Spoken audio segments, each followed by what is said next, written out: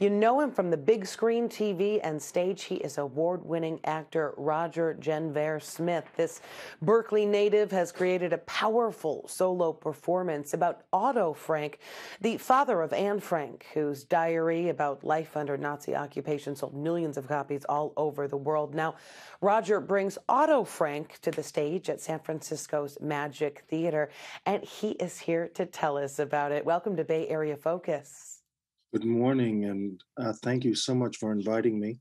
And of course, everybody knows about his daughter Anne's diary, but I've never heard of the diary of Otto Frank. I didn't really think much about his story. What is it? Well, this is a story of a man who lived a long and very productive life. He came back from Auschwitz, um, narrowly escaping death.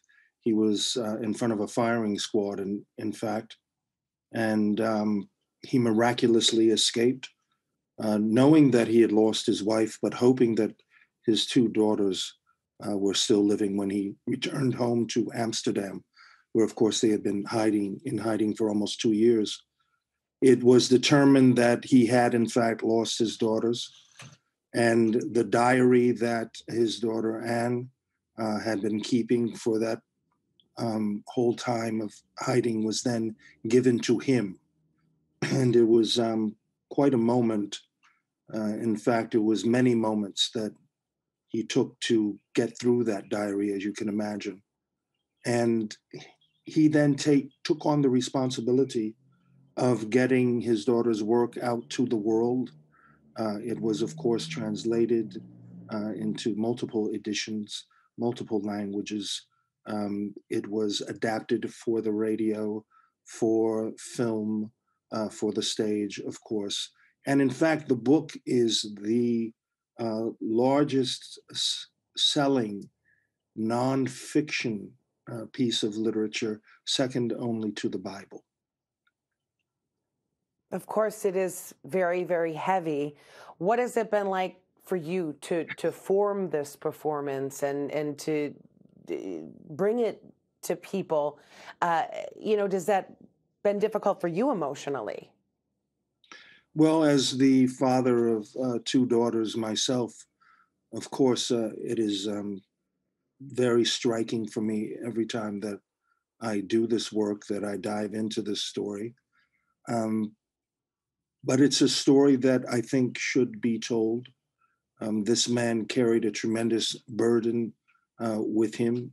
There were those who accused him of making up the diary.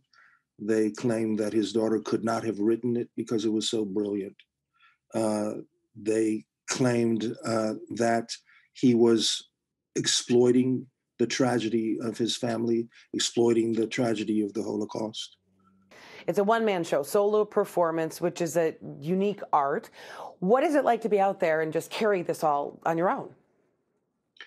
I don't feel that I'm carrying it on my own, really.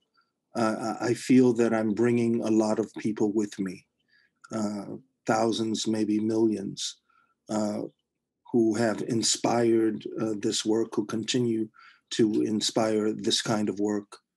Mark Anthony Thompson, of course, the brilliant sound designer, is with me as he has been for the last 30 years of collaboration. In fact, our collaboration started at the Lorraine Hansberry Theater in San Francisco with a piece called Christopher Columbus, 1992. But Mark Anthony and I don't want our audience to come to the theater and leave the theater and say simply, wow, wasn't it horrible what happened way back then? We want our work to resonate in the present moment. And to that end, our Otto Frank speaks beyond his daughter's time and beyond his own time as well. You mentioned collaborations.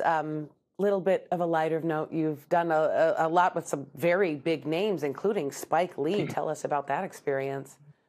Yes, Spike Lee and I have been collaborating for more than 30 years. I've done more work with Spike than any other actor.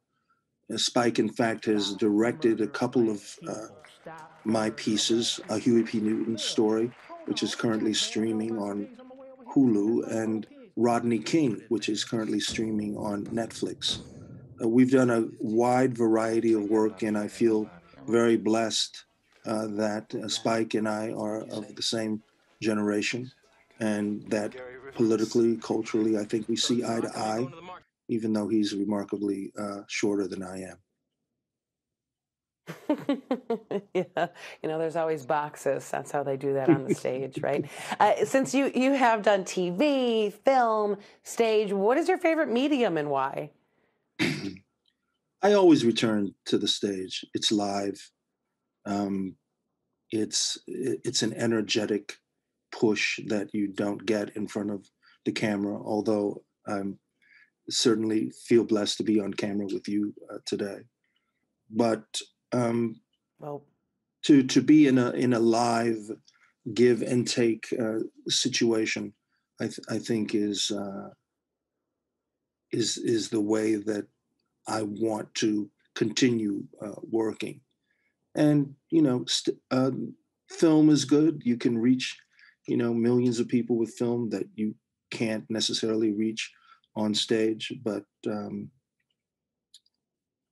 there's something about getting out into a theater and hearing the buzz of the crowd and trying to make things work moment to moment with no retakes. yeah, and the fact that we can all do this again.